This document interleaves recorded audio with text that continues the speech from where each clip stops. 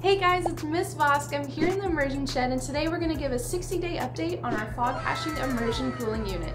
So we have 6 miners in here. We've had the unit for about 60 days now, and we're going to give our initial thoughts, our review, the performance. We're going to go over everything from our thoughts about installation, how it's been running, and what next steps we have with fog hashing.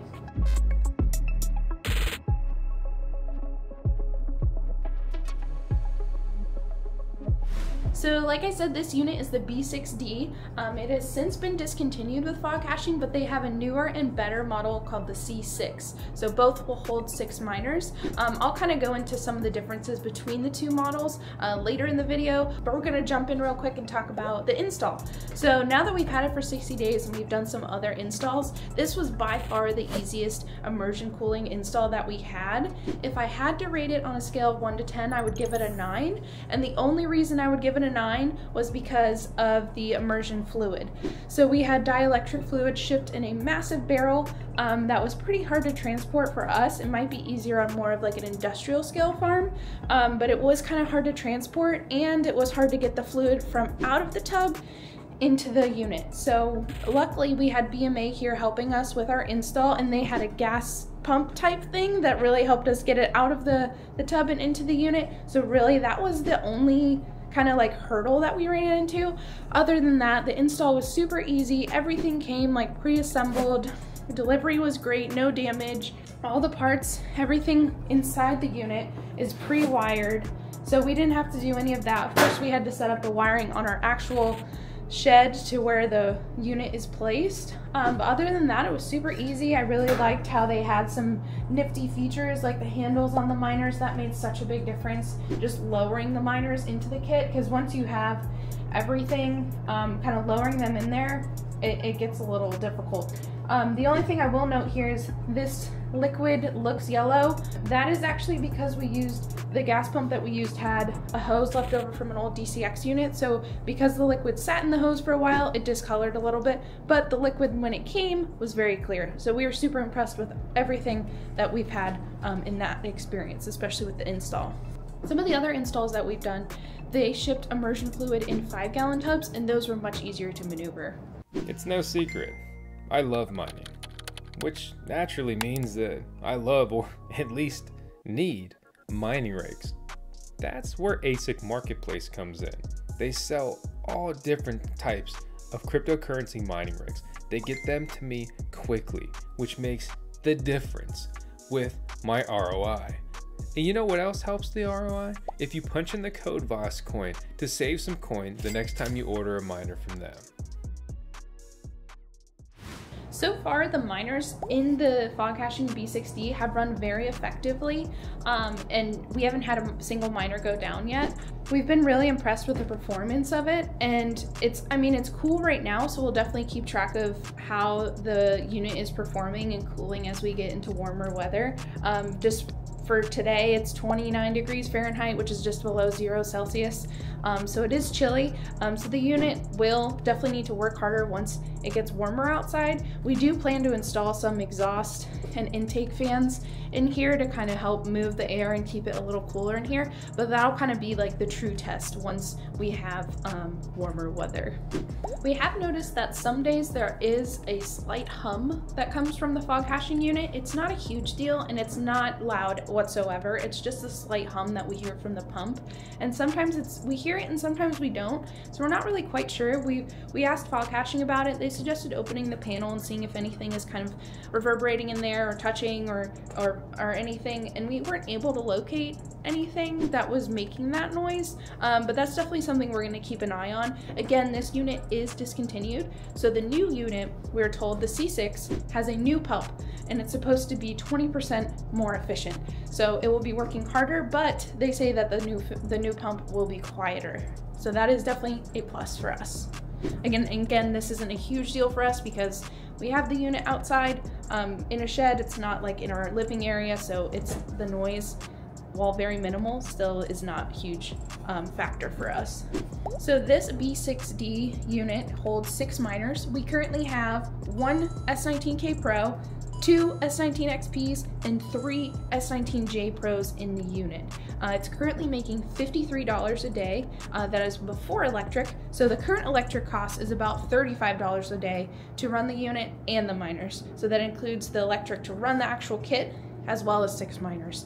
So we're looking at about $18 per day in earnings, or about $3 per miner right now. So that totals about $540 a month after electric. So that includes our electric costs taken out. And again, we run here on 10 cents per kilowatt hour, so not the greatest electric rate, and we're actually working on getting 3-phase out here, which will reduce our electric rate significantly down to 8 cents. So once that happens, that would reduce our operating costs to $28 a day and putting $7 a day back into our pocket. None of the miners that we are running are overclocked. They're either running normally or we've actually downclocked them. And this is due to our electric restrictions and our electric capacity. So this helps us maximize our density so that we can run more miners given our electric constraints. And it also increases the equipment's lifespan. So because they're running not as hard, they'll hopefully last longer and they aren't running to death basically. So downclocking them helps increase our equipment lifespan because everything runs cooler. We'll mine less Bitcoin because of it, which is kind of controversial leading into the halving, but our biggest constraint right now is our electric capacity. So we do want to run more miners right now as we are holding all of our earnings that we're making until hopefully the next bull run. And again, we are working on 3-phase. We have an update from our electric company. So hopefully we'll have it up and running within the next year, which again will help our earnings. So we do have 2 different units running. We have the Fog Hashing and the DCX. They're running about the same temperature within like 1 to 2 degrees, kind of varies. So the Fog Hashing unit is running at about 48 degrees Celsius. The Fog Hashing has been extremely efficient. Again, comparing the two, this has 6 miners in it, DCX has 8, but the efficiency on this saves us almost $10 a day just running it because it is super efficient. So the biggest difference between the two is that one is single loop, Fog Hashing is single loop, DCX is dual loop. So single loop, we have all of the liquid, all the dielectric fluid that is actually being cooled directly. So that is the liquid that goes out, it comes back in, and that is cooled and put back in. DCX, on the other hand, has 2 separate chambers basically. The dielectric fluid that's with the miners, and then the mixture of water and antifreeze that goes outside into the dry cooler and back in, and then that cools the dielectric fluid separately. So they're basically like touching and one cools the other. It's kind of complicated, but that's one major difference. So when you're buying a dual loop unit, you also have to factor in the cost of your antifreeze and setting that up. There's pros and cons to both.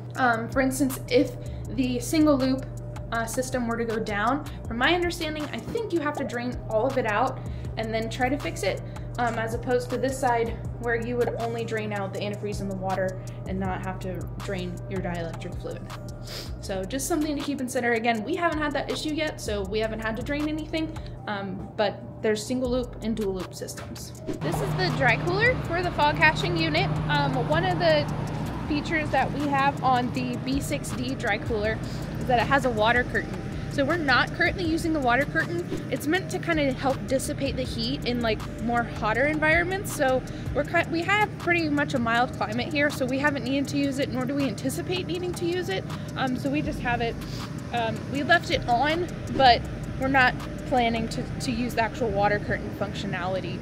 But it does help keep all the leaves off of it, which is nice. And again, this unit will be discontinued, but the new unit will have a more upgraded dry cooler as well. So it will have a 20% increase in the cooling functionality. So it will not need a water curtain. So while we are talking about the C6, let's talk about a couple of the similarities and differences between the 2 models.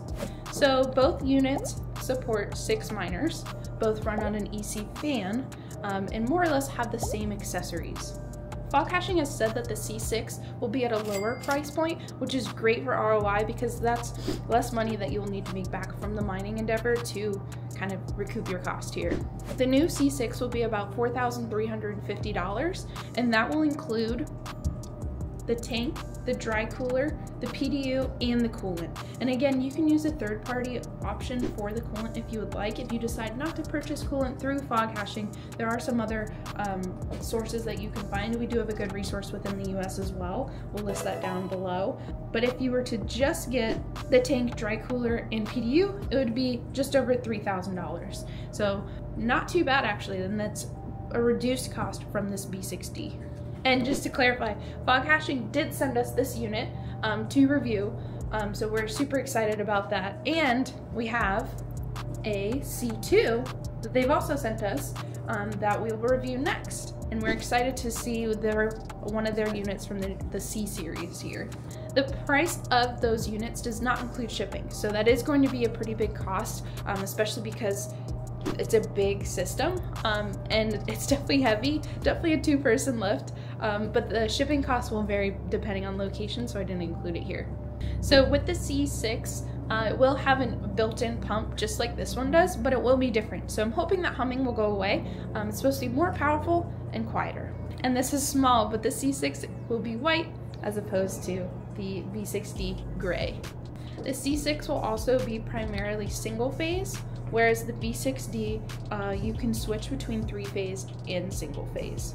And the C6 will have a plug, whereas this one is directly wired, where we had our electrician directly wire it to the wall. So that's a quick overview of our initial thoughts of the FogHashing B6D. We're super excited to see a new version of their C series. We've loved working with FogHashing so far. Their support has been great. They're always communicative. It's been honestly really a great experience. Our miners have been running great. We're excited to see how it does as temperatures increase outside. But overall, we've been really impressed with the FogHashing B6D and their immersion cooling system. So those are our initial impressions of the FogHashing B6D. We've had a great experience so far. Our miners are working effectively and cooling, and that's all you can ask for. We've also had a great experience with the FogHashing team. They're super nice, and we just love what they're doing.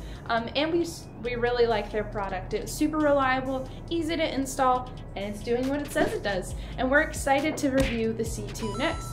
So stay tuned for more video updates on these FogHashing units, and thanks for watching.